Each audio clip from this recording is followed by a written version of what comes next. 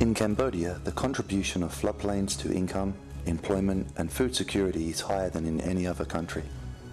However, the natural productivity of the Tonle Sap's floodplains may be threatened if the flood pulse, the temporarily submerged habitats and the migration routes of the Tonle Sap are not given proper attention.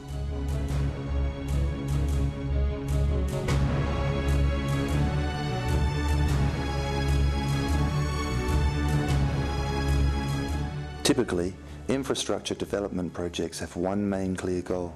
For instance, improving access to remote villages or storing river water for irrigation.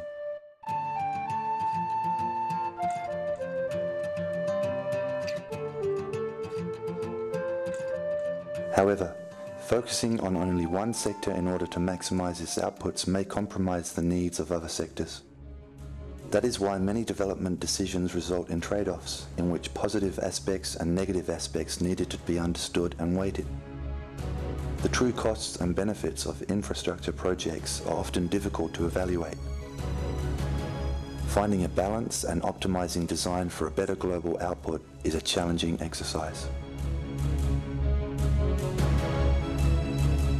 Built structures consist of a diversity of man-made structures that contribute to changing the hydrology of natural systems. Built structures include structures that oppose water outflow, for instance, dams, irrigation schemes, or to prevent water inflow such as dikes, polders, and embankments.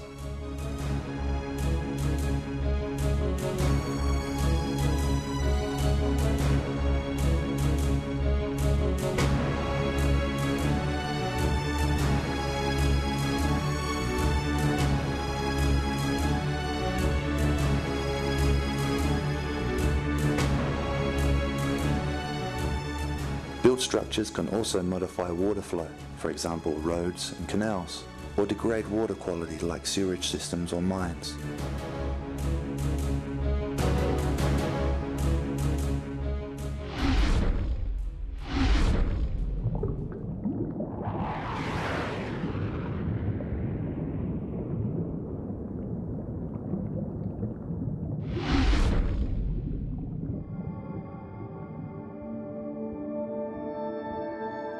Roads on floodplains, for instance, are almost always associated with dikes. They facilitate social exchanges, but also result in floodplain fragmentation and loss of habitat for fish.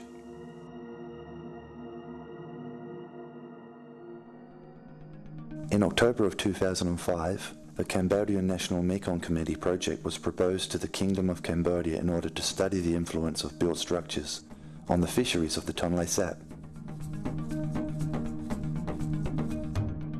This 10-month project, funded by the Government of Finland, started in May 2006. The goal of the project is sound management and conservation of natural resources and biodiversity in the Tonle Sap Basin. More specifically, it aims at improving awareness of the influence of built structures on the lake's hydrology and natural resources. The executing agency of this project is the Cambodian National Mekong Committee, with technical contribution from the Inland Fisheries Research and Development Institute, and guidance from the Tonle Sap Biosphere Reserve Secretariat. 3 study sites reflect a diversity of built structures around the Tonle Sap. These study sites are Stung Chinit in Kompong Tom Province, Prek Tol at the mouth of Stung Sangir in Battambang Province, and Krakor District in Pusat Province.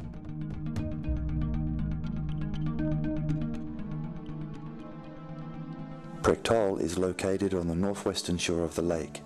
It is a core protected area of the Tonle Sap Biosphere Reserve. The protected area is paradoxically part of the biggest fishing lot in Cambodia. This fishing lot number 2 is reputed to have the most abundant harvest of all fishing lots.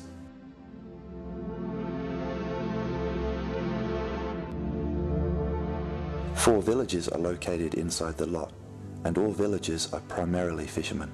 The rest of the Sangkor River is bordered by several other fishing lots, but also by former lots released to fishing communities constituting a patchwork of social groups and situations in an intensive fishery context.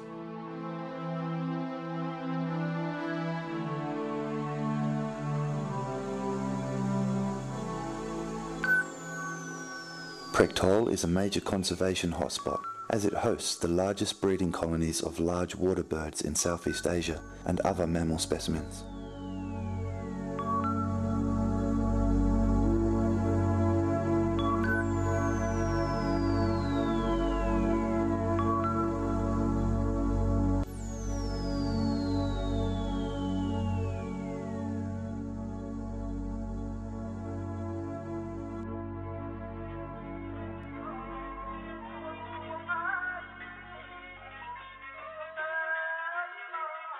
The study site in Pusat illustrates the influence of roads on socioeconomics and floodplain ecology.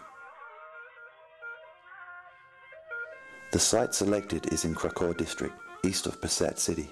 It consists of 2-track roads within the floodplain. These roads allow an analysis of the influence of such structures on fisheries and livelihoods, either from a spatial perspective by comparing the inside and outside of the area protected from flooding, or from a temporal perspective by comparing the area before and after the construction of a road. Stung Chinit is one of the major tributaries of the Tonle Sap Basin. This is also a site where, since 2001, an irrigation scheme has been developed. The scheme is located in Kompong Tom province, about 100 kilometers upstream from the Tonle Sap Lake. It is located along the Chinit River, which flows southwards to the lake. A large weir has been built across the river, and fish migrations are likely to be impacted, though a fish pass has been built as a mitigation measure.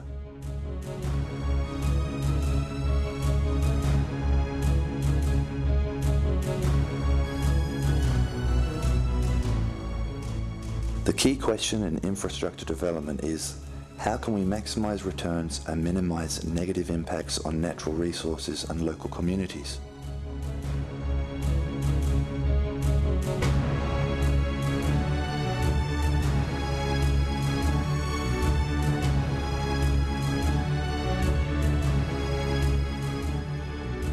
This question requires a multidisciplinary approach, since hydrological modifications influence the environment and aquatic resources, which in turn influence socio-economic patterns and the livelihoods of rural people.